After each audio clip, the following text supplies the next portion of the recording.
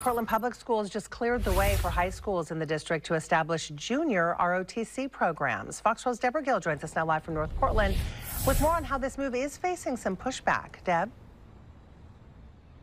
Yeah, it is a hot button issue. At a regular board meeting here at headquarters last night, the board approved a resolution that paves the way for high schools to set up these programs, and we're told the building was filled with roughly a couple of hundred people upset about it.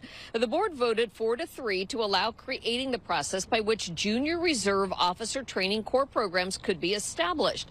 Ultimately, to start the process of creating a JROTC program would be up to the principal of each high school.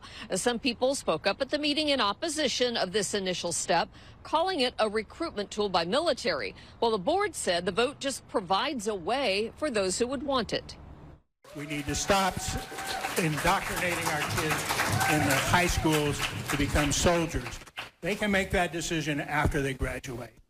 So why all the opposition to something that does not force a school community to do something, but rather provides a clear path for what would be necessary should they wish to consider it?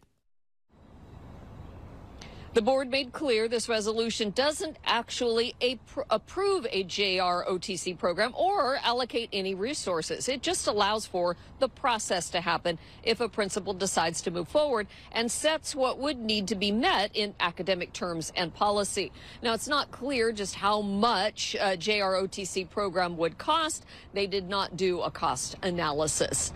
Reporting live in North Portland, Deborah Gill, Good Day, Oregon. All right, Deb, thank you. Boy,